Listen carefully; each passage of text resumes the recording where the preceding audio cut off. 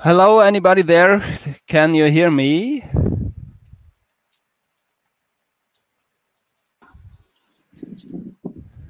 So I see us on the Venuless platform now with a backup.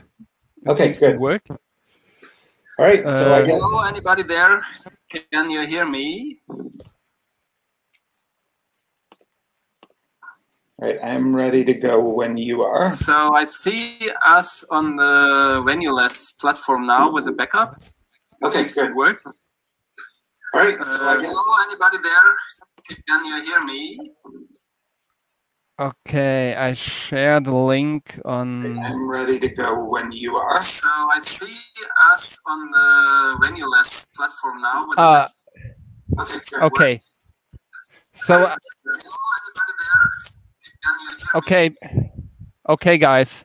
They can obviously hear us. There's a time delay between the Venuless and the StreamYard. It's about 20-25 seconds.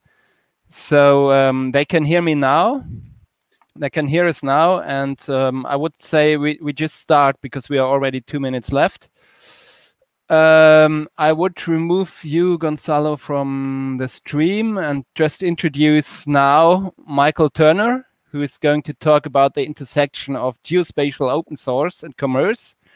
Thank you, Michael, for your support in these hectic minutes. And yeah, it's an honor to introduce Michael to you because, yeah, Michael was the chair of FOSS4G 217 in Boston, I think. It was 217. And yeah, we are really happy to hear you now. And yeah, it's your stage, Michael. Thanks, Tel. I appreciate it.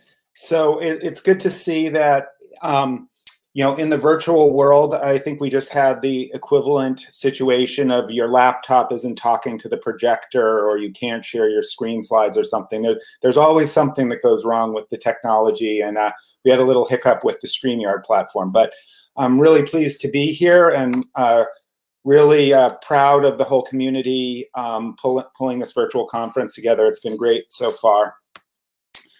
So those of you who know me, kind of my passion, I've been in business my whole career, is, you know, understanding and talking about the commerce that surrounds open source software, geospatial open source software. You know, essentially, how do you make money?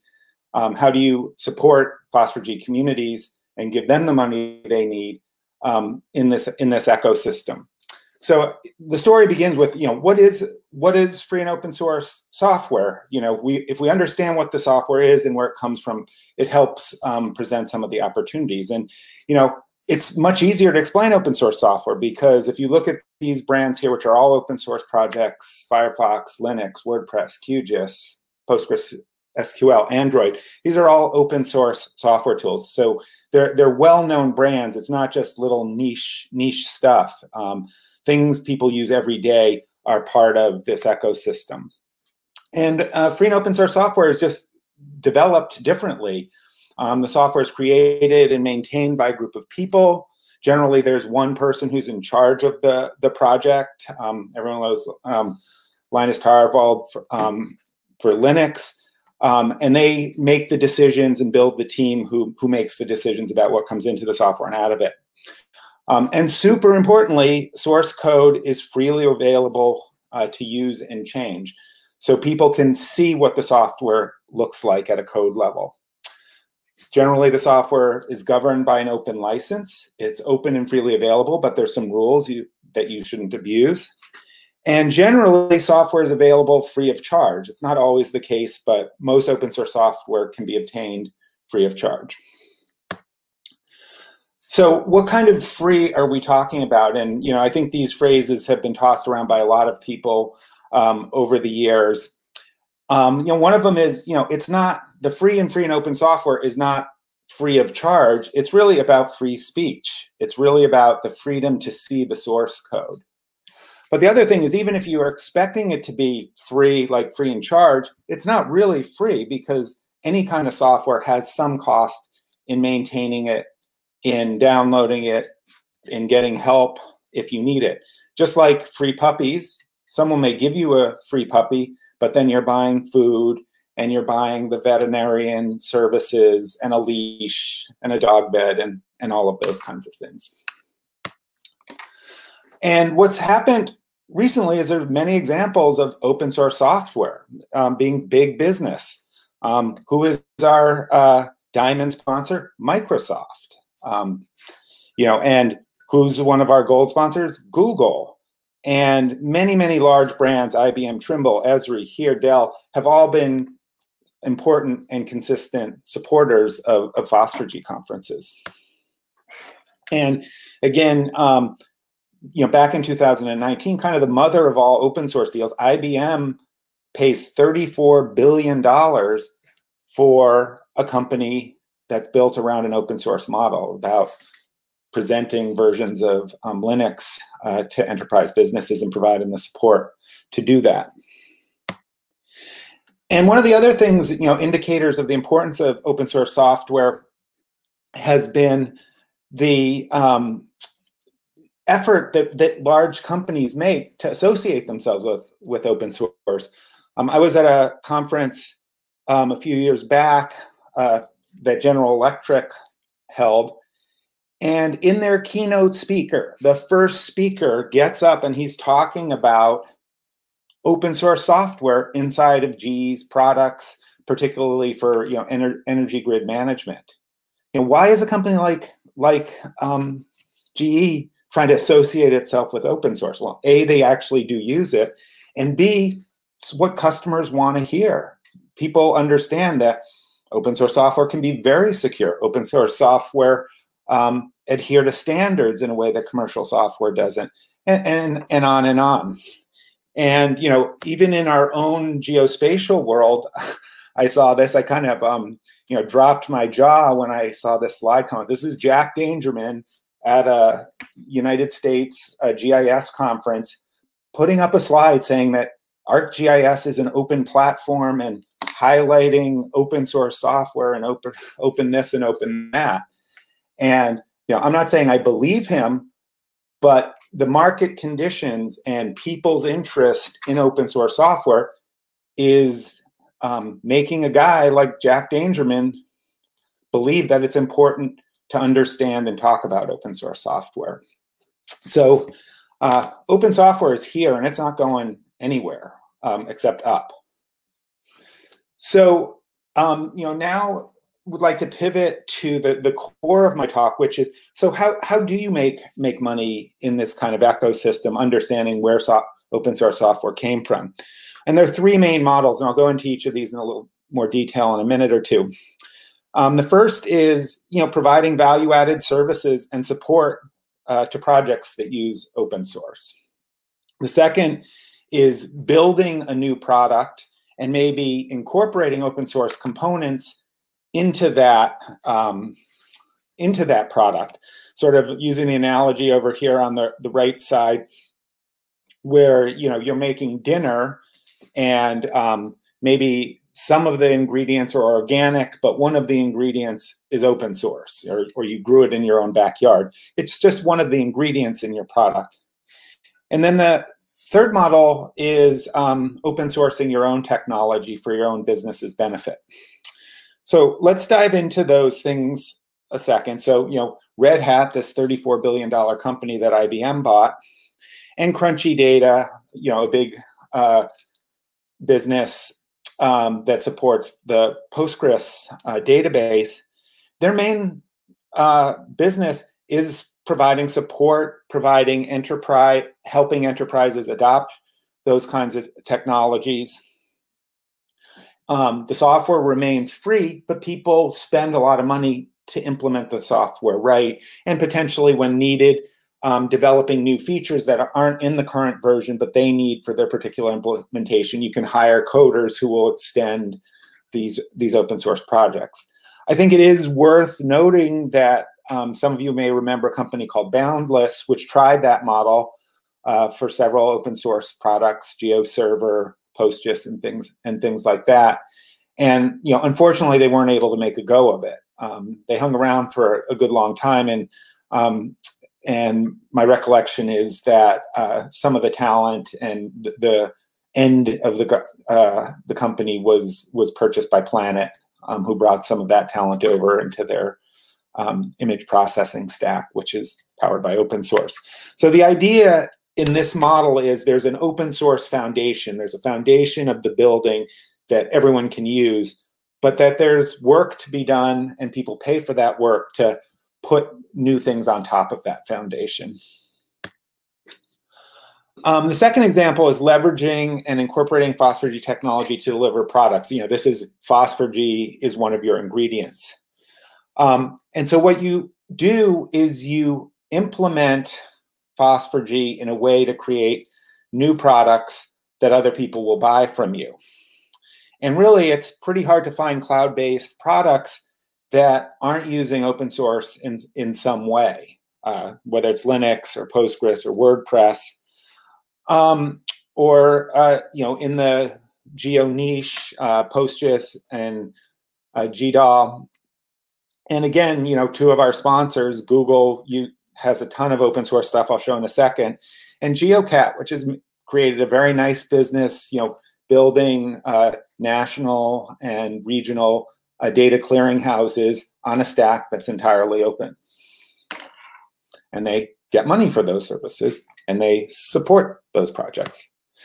And Google is kind of an extreme case, but we shouldn't forget that they take open source very seriously. Android is open, Kubernetes is open, the Go programming language is open, Angular is open, et cetera, et cetera. And they put these things out there, and they do manage and moderate and decide who are committers and all of those things. But they really believe in open source. And there's plenty of don't get me wrong, there's plenty of things that Google does that I don't agree with, but in this area, I think they really are good citizens and leaders in how you can really leverage open source in a smart way. And very much to the benefit of the FOSS4G community, Google has been a consistent sponsor, I believe, for every single conference since Barcelona 2010, and including this virtual conference in 2021. And then the last model is open sourcing your commercial technology. And MongoDB is a good example of this. They developed a big data NoSQL platform very intentionally, and they wanted to make money on it. And sometimes you just do it for love and passion. No one uses it. Sometimes there's all kinds of open source software that's come and gone. But having it be free and freely available to look at the source code lowers barriers to adoption, and over time potentially attracts contributors who may be very talented and become committers and help improve your product. But really how they make their money is through the freemium model, where you can get the basic product for free. If you want to muscle your way into learning MongoDB, you can go out there and get the free version. But if you like it and want to start doing more complicated stuff, there are advanced features that you could pay for, and it's cheaper to buy them than develop them yourself. So that's the last example. The one other thing that's a little different about the FOSS4G, the open source community, the FOSS community, is it's important to be a good citizen. There's some basic rules of the road. And giving back and sharing is one of them. It's part of the openness. If you can see the source code, you should be grateful that you can see the source code and support the people who create it and things of that nature. It is really a community. And in these kinds of communities, nobody likes people who only take. There's give and there's take, and we all try and do our best on that. And there are many, many ways of giving back. You don't have to be a committer and contribute code. You can contribute documentation, and Angelos described this very well this morning in the keynote. You can contribute your time to volunteering for conferences. Our moderator, Till, is volunteering his time. I'm volunteering some more time, as well as attending this to support this conference. And you can also contribute money. Hit that support QGIS button next time you download the new version. Give them $10. Makes a difference. So I think I have a few minutes left, and just want to finish with two examples of how this works. One is a very small company. My friend Randy Hale. I hope he's watching or will watch this later. I was speaking to him yesterday. He was giving a QGIS workshop. And he's one of these guys who's in the value add commerce model. He trains people to do QGIS. He gets money for that. He finds customers who are sick and tired of expensive commercial software, and he helps them find alternatives and then implement those kinds of alternatives. And he's doing this in Tennessee, often in rural communities. And when we talk about his customer, Henry County, it's a small place with about 30,000 people in it. And his job was, the state has a requirement for next generation 911 for each county to give the state all the addresses that might need emergency response. And they were using Esri and just weren't feeling they were getting value out of it. And Randy worked with them to implement a different stack with Linux, QGIS, Postgres, and GeoServer. He found another product, Fulcrum, another one of the sponsors of this conference, who powers their solution with a lot of open technology. And they were able to do the field work to get the new addresses with Fulcrum and then manage all of those data in an open fashion. And importantly, the state had open standards and said, we don't care where the data comes from, just give it to us in this format, which was a perfect opening to do this. They didn't say, give us an Esri shape file or a geodatabase. They said, give us data that looks like this. And in the end, it's more of a free puppies, not free beer model. The lower cost was a very big driver in this county's decision. And, essentially what they had was desktop ArcGIS. They had a server. They had some LiDAR software, and it totaled up to about close to $34,000 US. And the cost for Randy's services, there was no cost for the actual software. They downloaded QGIS, they downloaded PostGIS. They did buy one copy of Fulcrum that cost $360. And then it was about $6,000 of Randy's labor to help them set it up, to do the testing, to make sure it worked in association with the state. And then he now gets an annual maintenance fee to help keep their versions current. If anything goes wrong, he helps them out, etc. And he has a great summary. These were his slides. He gave me permission to use them. Free and open isn't a black box. It's supported commercially. It can help your organization do important things, but it's not free. It does cost some money. Standards are your friend, and help give back by supporting companies like his, and maybe even giving QGIS $10 the next time they download it. And then the next example is my big giant company. And I won't say that open source moves the needle, but I have found as I've moved around in Hexagon, there are people who are very aware of open source software and who take it seriously. And there are a couple initiatives that are done. Our Hexagon US Federal Division, located in Washington, DC, manages a product called Google Earth Enterprise. Google used to sell that. They then open sourced it. And Hexagon US Fed is now the moderator of that project, and they do most of the commits and decisions about other people committing. Another division of ours, the Hexagon Content Program, serves streaming imagery, and they power that streaming through GeoServer and MapServer for imagery tiles. And again, they contracted with certain companies. They needed certain kinds of performance enhancements or optimizations for their kind of streaming, and were able to find people who could add that into the code base. And then there's also just more informal. Some of our customers have open source solutions, and if we're selling commercial software, we need the commercial software to play nice with the open solution. So it's important to have people who understand both sides of the handshake. And so, how do we give back? We actively manage an open source project. We actively contract with companies that support open source tools that we use. And Hexagon has been good about supporting my interest and other people's interest in attending these conferences and volunteering time to the conference ecosystem. Could we do more? Heck yes, always. But it's a good start, and it's been an important part of my job to have the freedom to do some of this kind of work, even if it's not directly related to my primary mission. So with that, I'd like to wrap up. Free and open source software commerce is alive and well and growing.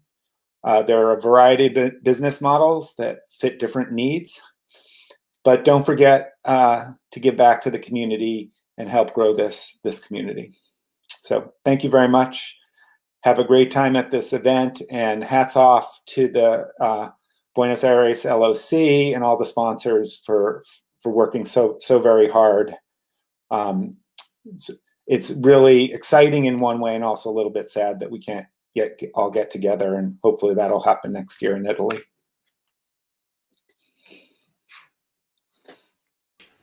Thank you, Michael. Great talk. Thank you very much for this bright overview about all the business model stuff. I had the experience also for nearly 20 years now.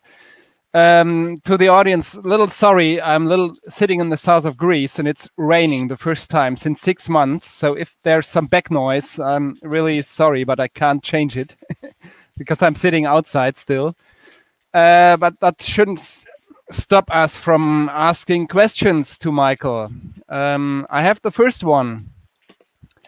Michael, you have talked about the business models of the open source companies, but what about the business models of open source using organizations? Maybe you can give us some ideas about that. Yeah, it's a good and nuanced question. I mean, I tried to give my sense of it through the lens of Hexagon, where there are different initiatives with different people that have found open source, and part of it is, the business model is doing these open source initiatives is going to help the company make money. When Hexagon is managing the open GEE product, they also have an open GEE professional version that they sell and make money off of to various government customers. When it's government, it's a harder business model. Government's just trying to do its mission, solve its problem, whether it's dispatching police vehicles or making the sewer pipes have good maintenance, or whatever the case may be. And unfortunately, in my home country, the United States, government is not very popular. People hate paying taxes. And so there's a lot of stress on budgets in many governmental agencies. And governments are trying to be as creative and cost effective as possible. And that's kind of their business model, is to solve their problems in a good, effective way, and with the limited resources that are at hand.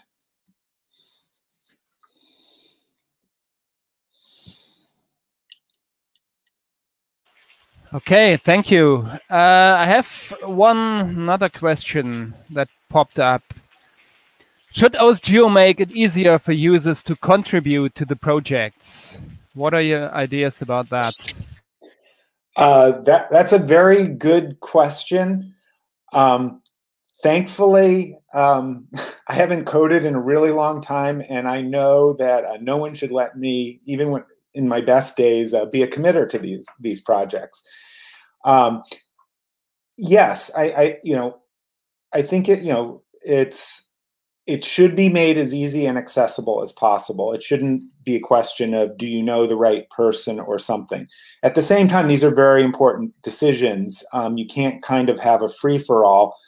People need to be good, strong coders. People need to understand the project, and people need to collaborate well.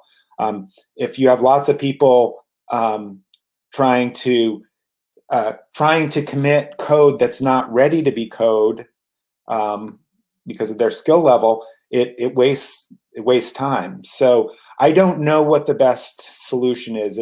That's over my head, but that would be a great kind of. I'd love to see that as a panel discussion amongst people who moderate projects. There should be a better way, an open way, and the criteria for what you need to bring to the table to get the invitation should be clear. Yeah, that's a huge field. Very good question. Thank you for that. Thank you for your answer on that. I have one last question received. For the next speakers, please put your questions in the question tab. But I got that one, which is, what are the key limitations for companies like Hexagon using FOSS more extensively as a business model? This is my personal opinion. I can't speak on behalf of my company on this, but I think people haven't spent the time to learn fully about the open source ecosystem. And there are parts of our company, the division that I'm in, used to be called Intergraph Corporation, was a giant geospatial innovator in the 1980s and 1990s. And there have been people who have been working at this company for 30 or 40 years selling commercial software. And that's what they know.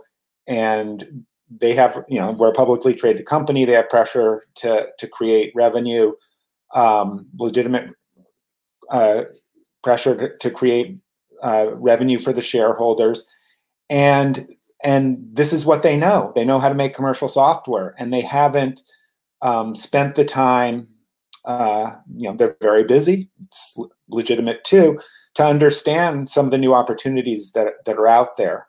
And I think, and that's why I think these conferences are so important. It's why people like me who are, every chance I get, I try and tell people about the possibilities within Hexagon, and you find some people who are interested in listening. You find some people who sort of say, yeah, in Europe, it's really important. More and more governments are saying we have an open first policy, that it's harder to sell commercial software if there's an open alternative. So how do we present ourselves as being friendly to open solutions and then selling the things that we have that may not be available in open solutions yet?